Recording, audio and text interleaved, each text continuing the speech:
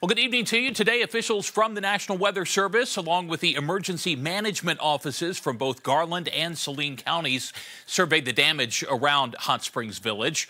Channel 7's Andrew Mobley visited one of the hardest hit neighborhoods there and, in spite of everything, found more hope than despair. Andrew.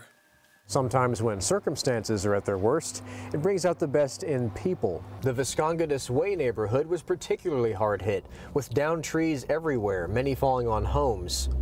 It's a miracle that no serious injuries or deaths have been reported. Given the damage in this particular section of the village, it is a blessing and very surprising nobody was hurt. Thanks be to God that it wasn't worse than it was. Despite the fact there was no electricity, the Sacred Heart Church held both a funeral and an afternoon service today, and more than a few devoted parishioners attended. Made it into our church through the darkness, into our church that has plenty of light because of the windows, and we carried on as we normally would.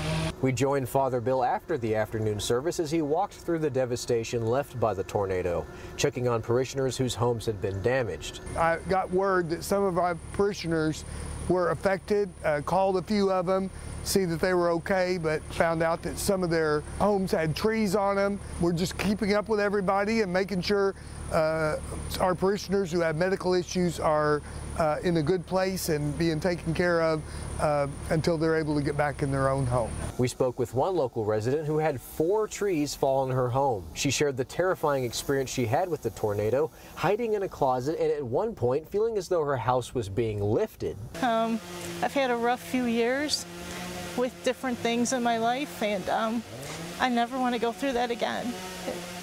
It was not something I've ever experienced, and I came from Illinois. We have tornadoes up there, but this is the first one I've ever actually gone through myself.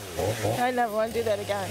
Then, just after we concluded our interview, a kindly neighbor came by. Made some chicken and sausage gumbo, some potato casserole, and some green beans. Thank you. Right. It's hard, I know. Thank you. That's what you do right now. You band together and yes. Hope you enjoy Thank it. you. I appreciate that. And I know this is hard, but it's going to get better. While the power may be out a while longer for many village residents, the community could not be shining brighter. On your side, I'm Andrew Mobley.